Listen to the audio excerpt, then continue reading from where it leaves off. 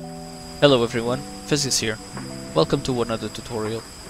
In this one we will cover the usage of GPS guided munitions with extended standoff range. Specifically, the GBU-39 Small Diameter Bomb, SDB, the AGM-154 Joint Standoff Munition, JSOW, and the AGM-158 Joint Air-to-Surface Standoff Missile, JASSM. This tutorial is not intended to be an extensive explanation about these weapons and their associated systems, but I believe that if you follow this tutorial, you will be able to use these weapons effectively. Let's get into it.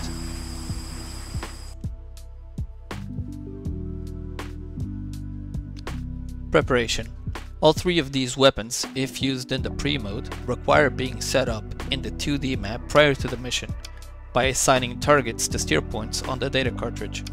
I covered how to perform this setup in my tutorial about JDAM usage in the pre-mode. These weapons can also be used in the Viz mode just like normal JDAMs. I also made a video about that topic as well. I will leave a link to both these videos in the description. GBU-39 SDB. The small diameter bomb is a relatively light munition with gliding capabilities. The Viper can carry up to 8 of these bombs, allowing you to hit multiple stationary targets with a high degree of accuracy with its GPS guidance. Let's go over the configuration for the small diameter bombs. Note that some of these configurations will be applicable for these bombs as well as the JSOW and the JASSM. Go to air-to-ground mode.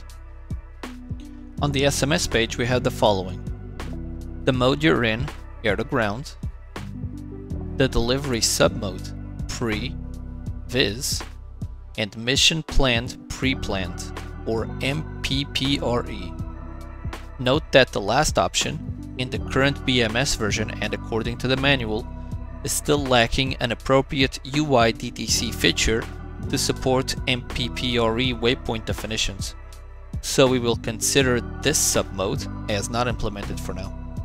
The next OSB allows you to check the current inventory in the aircraft of munitions loaded. After, we have the control page. We will cover this later.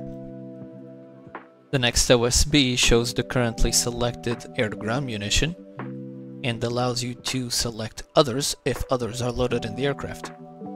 Press the next OSB to power on the weapons. Use these two OSBs to select which station you want to release the weapon from. The last OSB is for the impact option. It can be single, side by side, or tandem. If you pick either side by side or tandem, a new option will be available underneath, the impact spacing, which can be between 0 feet and 9,999 feet.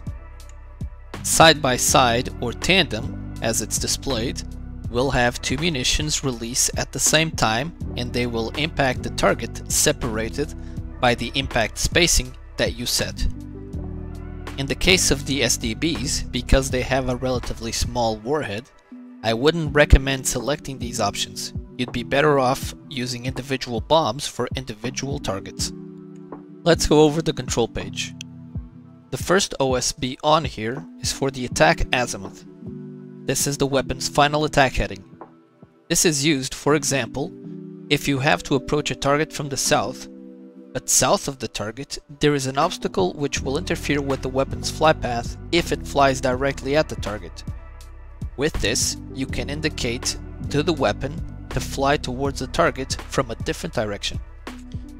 However, be reasonable of what you ask the weapon to do, because the SDB isn't powered, it only glides. Don't expect it to fly past the target and then do a 180, it isn't capable of that. If you input a value that the weapon considers impossible, you won't see the correct symbology on the HUD, and the weapon will fly directly at the target. For this example, I will input 30 degrees.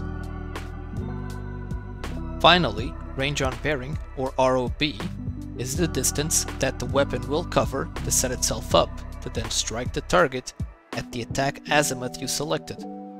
I will select 3 miles. I will now reference the target steer points I configured in the 2D map, starting from steer point 99. I know that the weapon can perform the attack azimuth and the range on bearing settings from this position because next to the caret inside the range queue, JDAM in zone or JED-IZ is displayed. Unfortunate terminology, I know. The people at Lockheed Martin thought it would be funny putting this in like this. If JIZ wasn't displayed, but the caret was inside the range queue, it would mean that the weapons would be flying directly to the target. With the correct symbology present on the HUD, press and hold the weapon release button for each target steer point you wish to attack. In this case, I start at steer point 99 and end at steer point 92.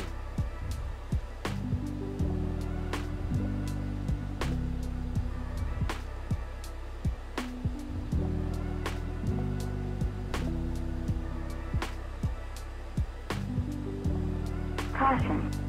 Caution.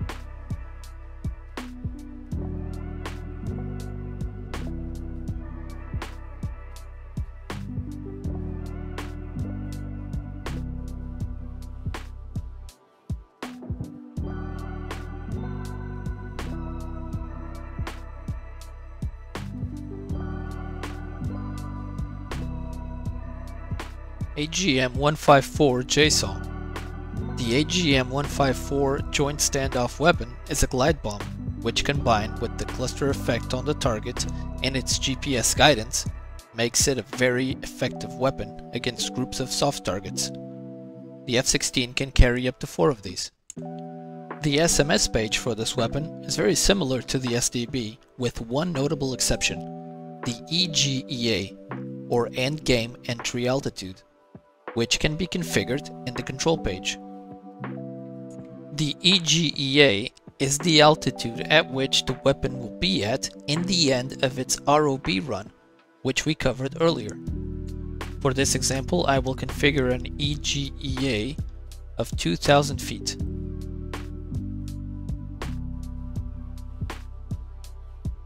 An attack azimuth of 340 degrees, and I'll keep the ROB at 4 nautical miles.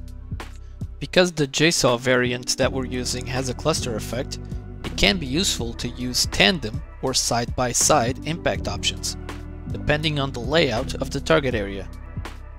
I will release one pair in side-by-side and the other in tandem, with a separation between them of 100 feet.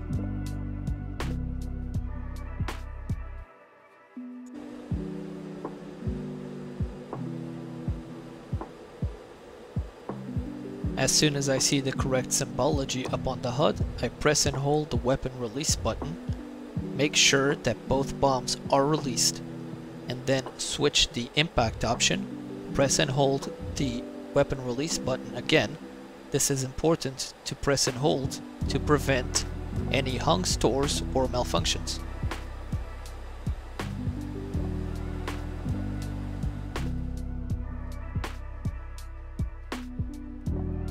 AGM-158 JASSM. The AGM-158 Joint Air-to-Surface Standoff Missile, JASSM, is an air-launched, GPS-guided, stealthy cruise missile. Since it has an engine, it has a much longer range than the 2 other weapons demonstrated earlier. It has a 1,000-pound penetrating warhead, making it ideal against bunkers for taking out runways and other hardened targets. The SMS page is exactly like the one of the SDB, and it can be employed in much like the same way, with the notable difference that you can release it from considerably further away from the target. As you can see, I'm currently 81 miles from my target, but I'm already well within range to deploy the JASSM.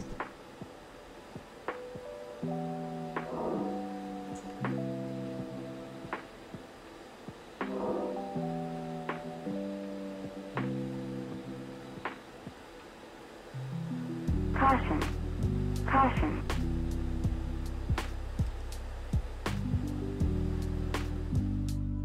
And there we have it. All three of these weapons are excellent choices in highly contested areas. I find that they are relatively simple to use, and they are a favorite of mine to use against SAM units. I hope this tutorial was helpful, thank you for watching, and I will see you on the next one.